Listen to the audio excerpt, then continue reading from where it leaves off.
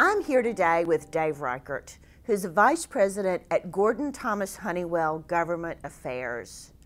Dave is a former U.S. Congressman as well as the retired sheriff of King County in the state of Washington. Thank you for joining me today, Dave. Oh, you're welcome. So, Dave, you spent much of your law enforcement career working on the case of the Green River Killer just outside of Seattle. And when this spree started back in the early 1980s, we didn't have DNA technology the way we do today. How would that have changed your investigation into the Green River Killer? Well, it would have been, dramatic is not even a strong enough adjective to use to describe the difference that it would have made. Instead of having 60 or 70 young women killed, he pled guilty to 49, by the way, and we closed 51 cases. But if we had DNA back in the early 80s, scores of women's lives would have been spared. He would have been caught much sooner in the early 80s and not have been able to go on this killing spree for so many years. So I see DNA as this new science that's still developing, but it saves lives. I mean, that's just the bottom line. It saves lives. I wish it would have happened back in the 80s because we went through that whole period of time looking for the person who committed this crime with 40,000 tip sheets to go through and 10,000 items of evidence. That wouldn't have had to happen. 40,000 tip sheets. Yeah. And no computers when we started, right? We were using Rolodex files, 3x5 note cards on a Wright spindle. That could have saved Dramatic. lives in dollars and really made a much safer community.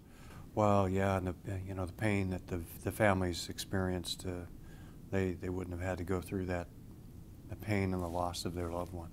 And then, David, now once you were actually elected to Congress, you were really a big supporter of DNA programs such as the Debbie Smith Act as well as the Katie Sepich Act. How do you see that these sorts of programs have really impacted public security and really investigations? Right. Well, you know, with Debbie Smith, one of the focuses was to work on the rape kit backlogs and provide federal funding to speed up that process so that we could track down those people that are taking lives in a different way. They're raping women across the country, and so it was designed to provide money to eliminate those backlogs. But both laws really were directed at increasing the samples, the profiles in CODIS. So prior to those two laws being enacted, our database included about less than 1 million profiles, and today it's 17 million. So with the more profiles you have in the database, the more opportunity you have to catch the person, to prevent crime, and to catch the guilty person. But also people, I think, fail to realize that there's opportunities here to also release the innocent folks who have been wrongly convicted of crime. So, I mean, that's a huge benefit to both of those laws brought. We're discussing here a little bit too about how DNA technology has advanced over the last couple of decades. And we're really seeing a new technology with rapid DNA. How do you see that impacting the ability to solve crimes in the future? So, you know, cops want to solve crimes, period. They want to protect, they want to serve, they want to put the bad guys in jail. But again, they want to make sure they don't put the innocent people in jail, right? And that the innocent people get released. But I think what this does, rapid DNA, puts this technology in the hands of police officers where they can develop suspects at a much earlier stage in the investigation. I always like to think of it this way. So in my day, we would look at a polygraph as a tool.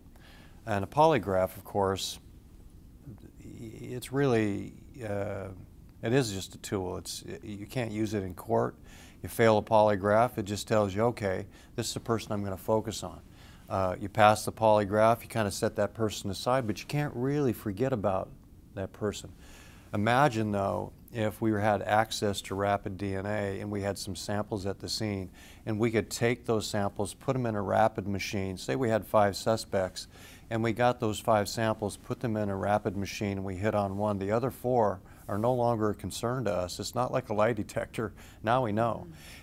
Case is still not solved. We have a lot of work yet to do, but it's a great tool that gives us that first lead, very substantial lead, into who had committed this crime, whatever crime it might be. And the other, I think, advantage here too is that as we look at this technology, I think it provides an opportunity for police officers to use it on crimes that are viewed by the public as not so serious, unless you're the victim of a burglary or your car is broken into and your computers and your cameras, etc., are stolen from the car.